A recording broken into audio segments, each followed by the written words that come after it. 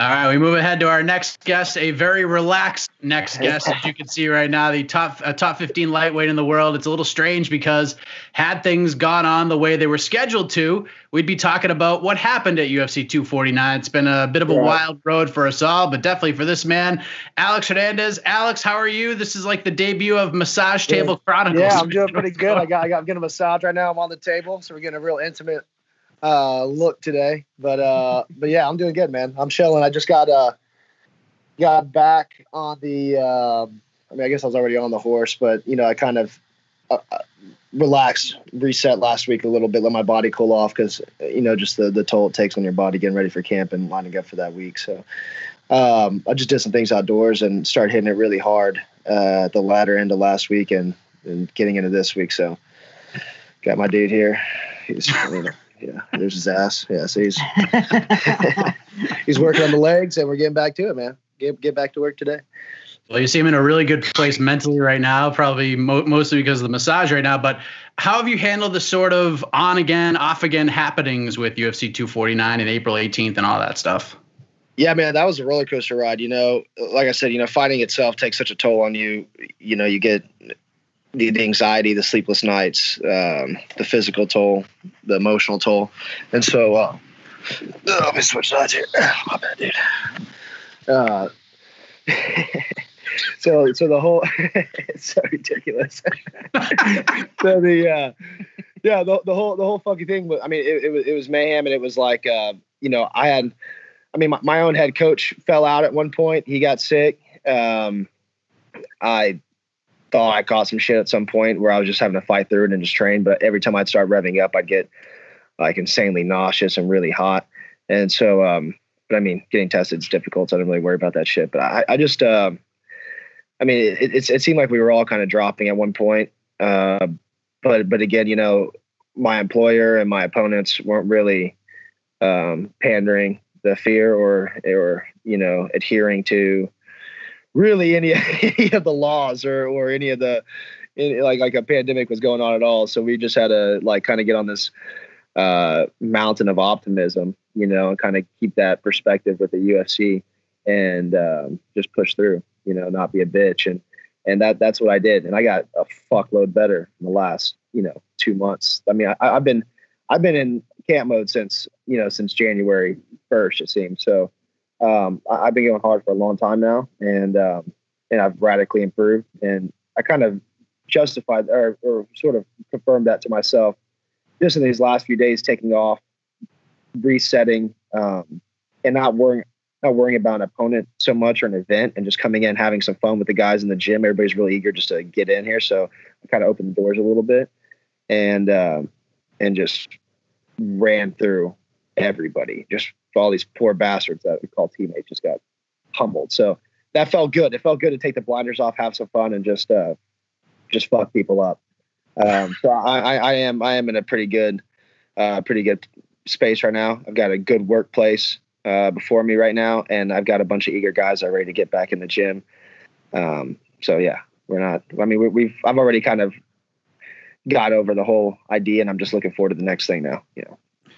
The last time we spoke, you were actually in the Middle East for that Fighters for Freedom tour, and you were talking about, viewing things in a different light through that experience, what the soldiers deal with overseas, things you may have taken for granted. But I think the most important thing to you was being able to form your own opinions about a lot of these different global topics and not going along with the perceptions of others. Like, looking back, how much has that experience helped you when it comes to the coronavirus and what's going on in the world right now?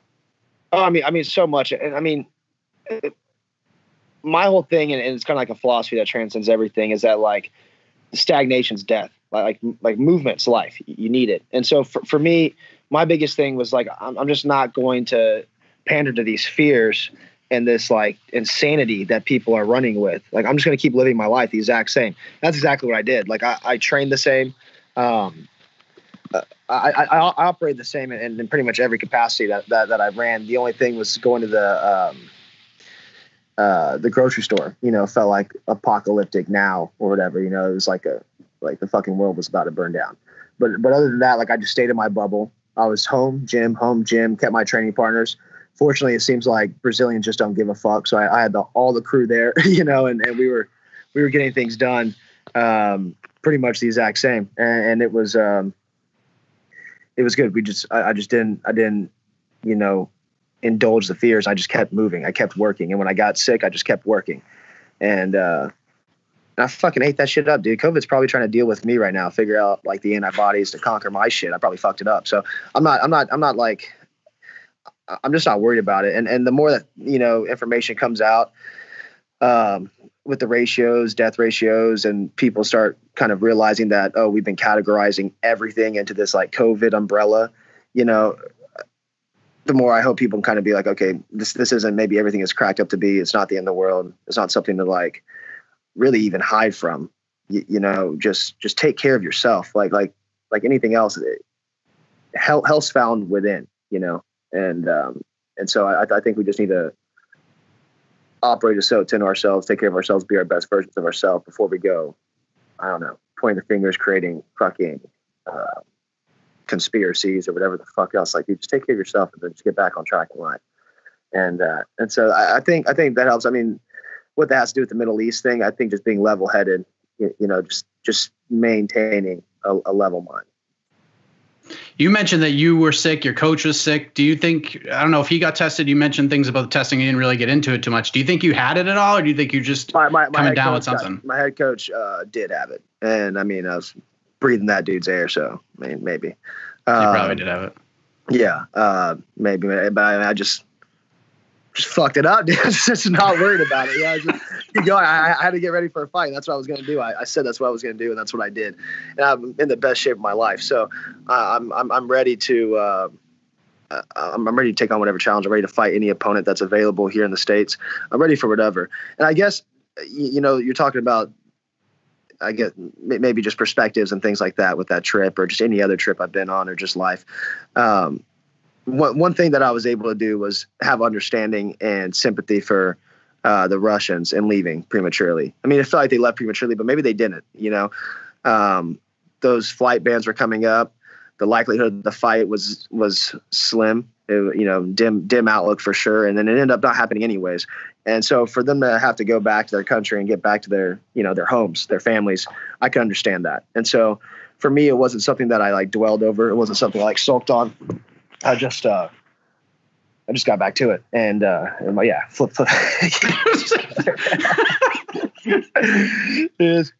Yeah, thanks for dealing with me, dude. But that's the greatest interview of all time. I was just ready for the next thing. So that's what we did. Yeah, I thought it was kind of interesting because, the Makhachev fight was the one that was lined up. And then once we figured out he was off the card, Omar Morales was slated to be your new opponent. I mean, he's undefeated. He's had a great win on the Contender Series, got a win in the UFC. No disrespect to Omar, but to go from a top 15 guy to, a surging prospect like Omar, were you happy with that matchup? Because I was a little surprised to see that name, if we're being honest here. Well, and that goes back to the roller coaster ride, man. And I just had to this camp, I was able to take complete domain over my mind and kind of get back to this cavalier state of not giving a fuck at all. I was training and prepared to fight like a man who had nothing to lose. I wasn't worried about shit. And so, is the fight on? Is the fight off? Okay, now my opponent's out of the country. He's for sure out. Okay, now I don't have a location. Now I don't have an opponent. That goes by for a whole week, trying not to check out. Then, okay, now we got a list of names. I thought Michael Johnson was going to be the name. And then the next day, it was like, now there's this Omar Morales guy. You got 10 minutes. Do you want him or not? Okay, well, what happened to the other ones? Those other guys are off the table now. Do you want this guy or not? Well, I mean, fuck yeah, I want to fight. So just give me the guy. I don't care who it is. Just give me the guy. Okay, this is the guy. So then we got the guy. Michael Johnson got a guy. Everybody got a guy. They lined up the card, and then 1 week before it fell out. But it was just, you just had to be malleable and roll with the punches, mold to whatever, everything else threw at you, because all I could do is just control my own shit. And sometimes that's not even really picking your opponent. It's just who do you got, who's available, and who do they want you to fight? And it seemed like that's who they wanted me to fight. So that's what I was going to do. By the same token, though, I've never had an opponent that wasn't top 15. Every guy I've fought since I've entered the UFC, and I didn't come off of, another giant organization. I just came out of fucking LFA, with a humble record of under 10 fights. Everybody that I fought at the time of signing was a top 15 ranked opponent. Even if they weren't by the time we actually got to the card when we were negotiating, they were. And so fighting someone like Morales would have been someone that I naturally would have fought on my way up and would have had the opportunity to kind of, I don't know, display something different. And also just for the sake of separation of degrees, showing people that I do belong in the top 15, because people doubt whatever, just because of how I've kind of like risen in there and how I just jumped in. Like, I wouldn't have mind putting on display of, here's the difference between me and them. And then here's why I am where I'm at. Is it the ranked opponent that the caliber I would want to know? But it would have been a guy who's trying to take my head off, who's hungrier than hell, and an underdog. And I always respect an underdog. I did more against a higher ranked opponent in less time. So he was certainly, not being overlooked. Was there a part of you that was like, I mean, you're having this not giving an F mentality towards the fight and who they present to you at this point. Was there a part of you that's like, it doesn't matter who the name is, I'm going to put pen to paper because this thing's probably not going to happen anyways? Yeah, well, and so that was a shit part, because you couldn't say it wasn't going to happen. As much as like that big part of your brain, I guess called logic, was like, dude, there's no way this thing happens. You had to keep your heart held high and keep training as if it were, because, I mean, the last thing you want, is to be checked out when it's time to check in. So I was just prepared for anyone, and I just had to keep the belief that it was going to take place. I think the whole process was a little frustrating, because it was like, man, maybe at a certain point you don't keep pushing because you're really dragging us, through the mud with you. But it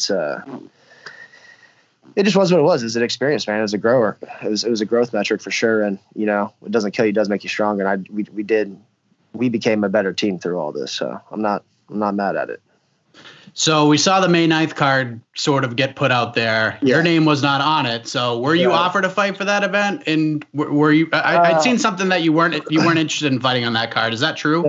Yeah, I don't want to fight on that card, because again, I don't want to be strung out by the time I get to a fight. I've already been preparing. I revved up for a specific date. The date fell out, and so I don't want to get strung into this May 9th debacle if it falls out too. I want to see that happen. I was on the front lines before. Okay, I want to see somebody else do it now. I want to see that May 9th card come to fruition. And then if it does, they're looking at doing the 16th and the 23rd. So put me on one of those cards. Put me on that 23rd card. After we just know that it's a possibility to have fights. Because the last thing I want is to get to May 9th and not happen, and then you get strung out to the next month, and your body's just taking a fucking toll. Your mind's taking a toll, and again, you get literally like a strung out sensation. Like, dude, I'm worn. I'm broken. I'd rather be under than overtrained. So you were pretty much just done with the roller coaster ride of it all. Let's just make sure a fight card actually takes place. And then, if it's 6 days notice, a week and a half's notice, you're in.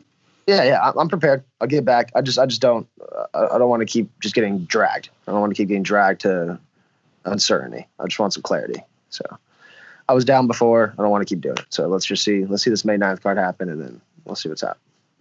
I know the UFC put together these conference calls for you guys on Friday and on Monday, and to sort of give you guys all an update on everything. And most of those topics were leaked out, as you've probably seen at this point. But do you feel better about things, or maybe have a clearer sense of what the plan is between your employer and what you guys are sort of heading into after attending that call? They talk about paychecks. That's what I'm curious about. Well, that too. Yeah. Well, that was another question I was going to have. I'm curious about a paycheck. That's really the only thing that's kind of on my mind too. Is, I spent a lot of money in preparation for it, especially because we got all the way up to the week of, and so the week right before, and so it's costly. It costs personally on your body, and then of course paying your coaches, and then convincing and coercing those guys to put on during a pandemic, might be a little extra. So. That's the only thing I'm really curious about. Everything else is still, to me, is as gray as it was, when the fight got canceled. So I don't really think that we've done a good job of bringing any new clarity. But also, it's just kind of the world we're in right now. It doesn't have a lot of clarity. Do you expect at this point to get some sort of compensation for this past Saturday's fight at all? Like, just based on what you've heard or conversations you've had? Yes, and it was. I mean, it was declared so. So I do expect him to come through on that. Okay. You gotta pay for those massages, man. Gotta pay. Dude, these massages are not cheap. I'll tell you that. Opponent wise, doesn't really matter at this point. I mean, if it can't be Makhachev, like what makes sense to you? Is it Morales? Anybody? It doesn't really matter at this point. Let's not give the Fs like you were talking about. Let's just fight. No, exactly. At this point, it's just like who's on soil and who's prepared. And that's literally the only credentials we can really run by. I need action. Victories will, further propel my career and just W's in the UFC. Again, I didn't get this like long road up. I didn't get to like tailor make anything or really create this like long little highlight reel off of nobody. So I was just prepared to do that on somebody's, but. Pandemic strikes and we need somebody to get knocked out, dude. I'll knock that guy out, whoever it is. I will indiscriminately do that. I wanted to ask you about this because you've brought up some interesting things about the mental and the physical that fight camps take a toll on. And I've had conversations in the past about this.